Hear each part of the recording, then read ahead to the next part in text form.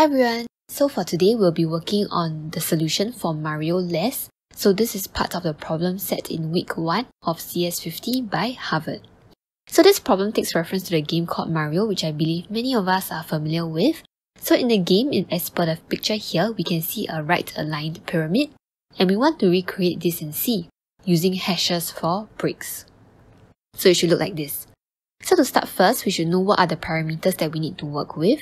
So firstly, we need to key in a positive integer that is between 1 and 8 inclusive. Okay, here are some examples of the kind of output that you can expect. So if you key in height as 3, this should print. Likewise, if you key in the height equals to 8, this should print. And if you key in height equals to 2, this is what you should see. So now, what if we key in a number that is not between 1 and 8 inclusive? So the system will keep prompting you for a correct height. So let's say you key in -1, nope, the system will just repeat itself, key in the height. So you key in 0, nope, the system will just keep prompting you again and again until you key in a number that is accepted by the system that is between 1 and 8. So let's say I were to finally key in a number 4 and your output will show as such. Okay, so this is what we are looking to get.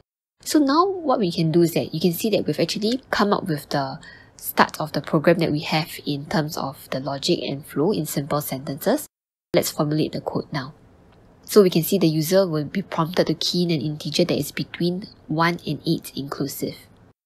So you can see that we also need to put in a validation rule to check the input before we even proceed to the next step. So if the input is wrong, the system will reject the output and keep prompting the user for another input. So what does this mean? The system will keep prompting for height as long as the height key in is less than 1 or greater than 8. Okay? So for simplicity's sake, instead of key in the word height, let's just use n to represent height. So now for the rest of the video, whenever I use the term n, I'm referring to the height that the user is keying in. Okay? So now let's hop over to our program. Okay? So we're going to start with the usual header. So let's do include CS50, include standard IO. Then we'll start with the headers int main void. Now I'm going to just write a comment here where this portion of text we're going to do is to get the input of height. So now we will need to tell the system that there will be an input called height and this is an integer. So we're going to signpost it. So int n, so what this means is that there will be an integer that we will refer to as n. Now we will ask the user to key in the input, and this input will be rejected if it is less than 1 or greater than 8. So what we're going to use is going to use a do while loop. So let's start here, do, open curly bracket. So height equals to, we want to get an integer from the user where we will prompt them for the height. Okay, and we will keep doing this as long as the user keys in a height that is less than 1 or height more than 8. So this means that you will keep asking and asking and asking the user to key in height as long as they key in something that does not fall within the acceptable range. Okay, so this is how we're going to do it. So if you want, we can actually do a checkpoint here and run this program to confirm that we got our code correct. So what we can do is that maybe we can say if the above code is correct, we can get the system to print a success message. So we can say printf, let's put so far so good, \n. Okay, so let's try this. Make Mario, /Mario. Let's key in 9. Okay, good. We can see that it rejected. Let's key in -1. Okay, good. It rejected it. Now let's key in height equals to 3. Okay, so far so good. Let's key in height equals to 8. So far so good. Okay, so now let's move on to formulating how we want to tell the system to print the hashes. So for this example going forward, I will use an example where height equals to 5. So height now we're going to be represented by the letter n. So when you first see the output that's expected, you might be asking yourself, how do I print a right-aligned pyramid in C? Okay, so the thing is that text prints from left to right. So to make it easier for us to visualize what we are actually trying to do, if I put it into a table, maybe you can start to see that actually we can print a mixture of blank spaces and hashes to get our pyramid. Okay, so sometimes it might be a bit difficult to visualize what we need to print if we just look at blank spaces only. So to make it easier, maybe instead of using blank spaces, for now I will use dots. Okay, so I think this looks a little bit better now, doesn't it? So what you can see is that when height equals to 5, for the first row, there will be 4 dots printed first before 1 hash. For the second row, there will be 3 dots printed first, followed by 2 hashes, so on and so forth. Okay, so what we're trying to do is that we're trying to essentially print a square grid where the number of rows and columns equals to n. Okay, so in this case, there will be 5 rows and 5 columns. And now what we want to do is that we want to find a formula that we can key in to C, such that when we run it in the program will know when to print a dot and when to print a hash. Okay, so let's start really small here. What we're going to do is that for the rows, we're going to label it as I, right? And do you remember that in C, instead of our starting point, instead of starting from 1, we actually start from 0? So I'm going to just label it as that, okay? So we'll use I to represent the rows, and the row starts from 0. So you can see that when n equals to 5, I have actually rows from 0 to 4. So likewise now, I have rows, right? So now I want to know what are my columns. So columns will be represented by J. And likewise, the number of columns I have would be from 0 to 4. Okay, so can you see that the number of rows and columns I have is actually 4, which is 5 minus 1. Okay, so maybe it's not too much of a stretch here, but you can see that the number of rows and columns I have will be equals to n minus 1. Okay, because remember, for C, instead of starting from a starting point of 1, we start from 0. So that's why when you key in a height of 5, the number of rows and columns you have would be n minus 1. Okay, good. So now what we want to do is that we're trying to get a pattern that we can then make into a formula. So let's start really from baby steps, okay? So looking at the first grid, you can see I will be equals to 0 and j equals to 0. So that is the intersection point. That is the coordinates that we're looking at. Okay, so I'm just going to write it out, and from there we can see how we can observe a pattern. So starting from the first grid, you can see that I equals to 0 and j equals to 0. And if I were to add this up, it equals to 0, and my output is actually a dot. Moving on to the next column, I equals to 0 still, j equals to 1. So I plus j equals to 1. My output is still a dot. So I'll do this for my next line. I plus j now is 2. It's still a dot. Moving on, I plus j equals to 3. It's still a dot, right? But now, moving on to I plus j equals to 4, can you see that now I get a hash? So really what we want to do is that we want to identify the tipping point where a condition is met such that now it starts to print a hash. Okay, so let's start from the bottom. So when do we get a hash? We got a hash when I plus j equals to n minus 1. Okay, I plus j equals to 4, right? Which is n minus 1. So this will be my observation. Right, so we can move up the line now. Can you see that it printed a dot when I plus j is less than n minus 1? So can you see that this condition holds true to print a dot? And then to print a hash, it was only when I plus j equals to n minus 1. Okay, so at this stage, we can see a bit of a pattern forming, but definitely it's too early to say. We need to check out the other rows to see whether we are coming up with a pattern. Okay, so now let's move on to the next row where I equals to 1. So let's start first. So you can see that for the first 3 columns, when I plus j equals to 1, 2 and 3 respectively, my output was still a dot. And my observation is that I plus j is still less than n minus 1. Okay, so now we move on to the 4th column. So when I plus j equals to 4, right, a hash was printed. And moving on to the last column, when I plus j equals to 5, which is more than n minus 1, a hash was printed. So I'll just fill up the observations that I have. When I plus j is more than n minus 1, a hash is printed. And when I plus j equals to n minus 1, a hash is printed.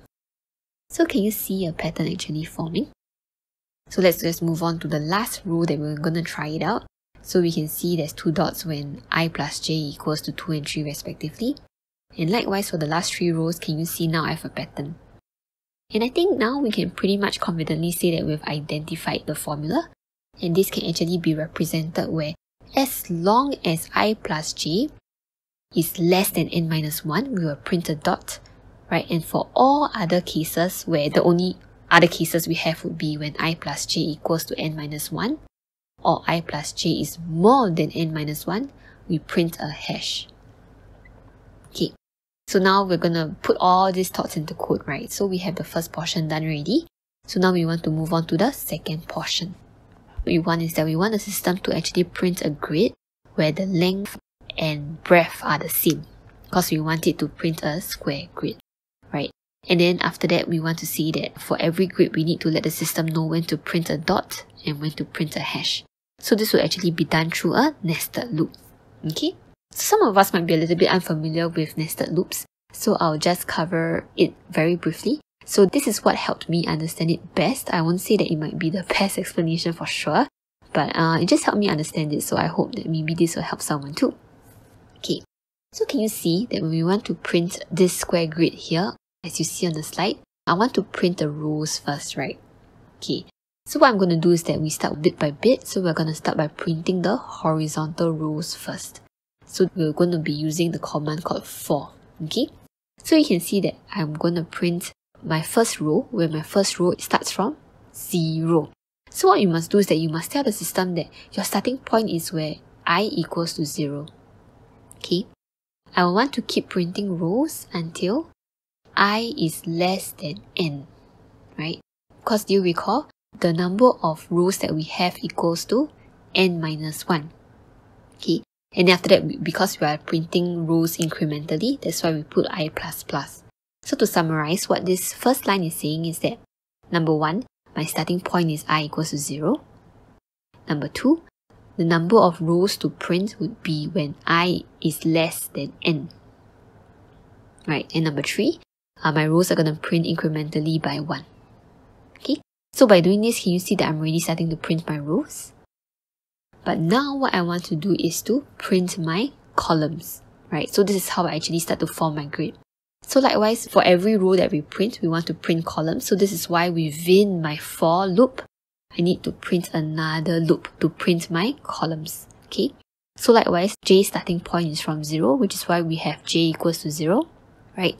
And how many columns do we want, right? So the number of columns equals to the same as rows, so that is why we will print columns until j is less than n. And likewise, j will print incrementally, which is why we put j++. Okay, so as the system is printing this grid, we will say that as long as I plus j is less than n minus 1, we print a dot. Right, so if I plus j is less than n minus 1, we print a dot. If not, right, or else, we will print a hash. Okay, so can you see essentially what we're doing is that for all the observations that we had earlier on, we're just converting it into code here. Okay, so now let's just put everything back into the IDE environment. So going back to where we stopped in the previous section, we should remove this part so far so good, because that was just an intermediate checkpoint that we had included. So let me just remove this. Okay, so let me just write a comment about what this section is going to do. So for this section, we're going to print desired pyramid height. Okay, so now what we're going to do is that we're going to put a nested loop in. So as what I've shared earlier on, we're going to use the for command. So we'll do for, open bracket, int I equals to 0, because that would be the starting point, right? And then I will be less than n, and then I++. Then after that, I'll open another curly bracket to put in my next loop inside, which is for, open bracket, int j equals to 0, because that's our starting point. J will also be less than height, so we'll put j as less than n, and j++, okay? And what I want to do is that for this nested loop, if I plus j is less than n minus 1, we will print a dot, or else we will print a hash. Okay, and then after that, I'll close the curly bracket, and I will print \n, and then I'll close the rest of the curly brackets. So remember, we're supposed to print blank spaces and not dots, so just remember to replace your dot with a blank space. Okay, so let's just give it a try. Let's make Mario ./Mario. Okay, so now let's just give it a try. If I were to put n as maybe being 9, it should reject. Yep, let's try something a little bit different. If height equals to -1. Yep, okay. So now let's try as maybe height will be 3. Yep, so we can see we can get our right aligned pyramid, and it looks really good. And now let's try one more where height equals to 8. Yeah, so There you go. So this is how we will print a right-aligned pyramid using C, and that will be the solution for your problem set for Mario Less. Right? There you go. You've got this. So if you found this video helpful, please remember to like and subscribe. This helps the algorithm.